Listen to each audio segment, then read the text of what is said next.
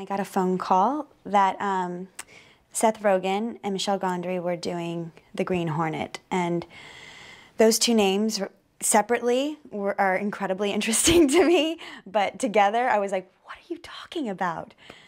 Those two minds together to me just sounded like whatever it was. I didn't care if it was Green Hornet.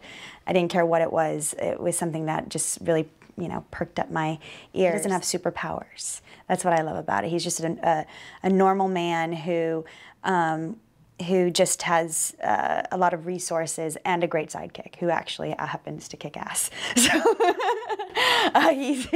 that's his superpower. He doesn't have superhuman strength. He's just a regular guy who is just resourceful and gets in with his sidekick Kato, who is even more resourceful.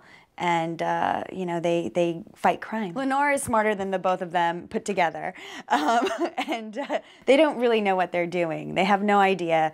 Britt doesn't have any idea how to run a newspaper. Lenore, is passionate about journalism. They have no idea how the criminal mind works. Lenore is obsessed with criminology and forensics, and so she knows these things. She's studied it. And so without her knowing it, unbeknownst to her, they're using her, is probably the only thing that's halfway intelligent that they do, is that they use her knowledge to sort of plan how they're going to participate in their criminal activity. He's always laughing.